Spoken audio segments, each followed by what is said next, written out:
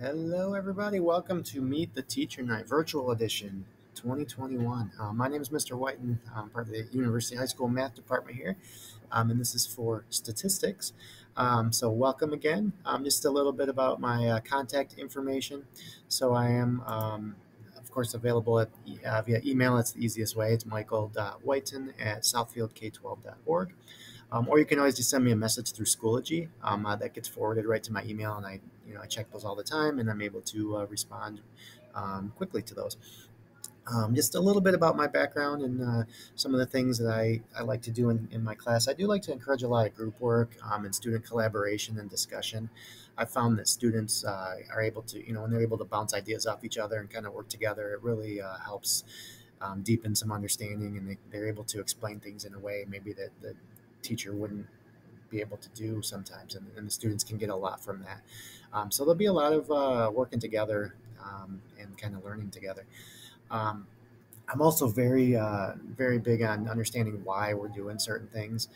There's just so much out there to memorize, and sometimes it gets too much. And I found when students are just sitting there memorizing formulas or memorizing steps, um, if a problem were to slightly be altered a little bit, they might not be able to understand how to adjust if they're just memorizing step by step. So, if you're understanding why you're doing certain things, and especially in this course in statistics, you have to decide what process are we going to take, how are we going to analyze the data, and then interpret it. What does it mean? So even more so than maybe a typical algebra or pre-calculus course or something, this course is going to involve a lot more understanding the why and interpreting data.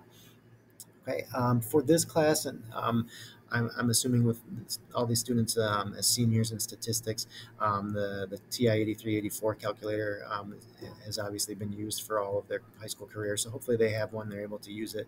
We're going to do some things on here that are brand new. Being a statistics course, again, using a lot of data, there's a lot of stuff these calculators can do, and they will really need to be familiar with how to use them. Okay, as far as the course itself, there we go.